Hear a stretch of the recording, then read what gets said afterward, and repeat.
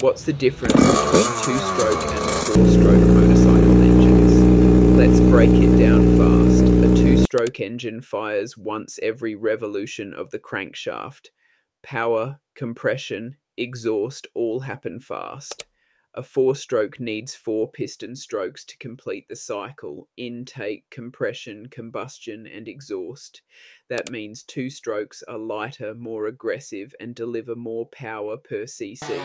They burn oil, wear out quicker, and run dirty. Four strokes are smoother, more reliable, and street legal. Ever heard a KTM 250 SX scream at full throttle? Now compare it to a CBR 650's deep per 90 days. Two strokes dominated motocross and racing for decades, but strict emissions killed them off on the road. You'll still see them in dirt, but four strokes rule the streets. Which one would you ride? High-strung two-stroke madness or smooth, reliable four-stroke power? Drop a pic in the comments and follow AussieRider for real bike knowledge in under a minute.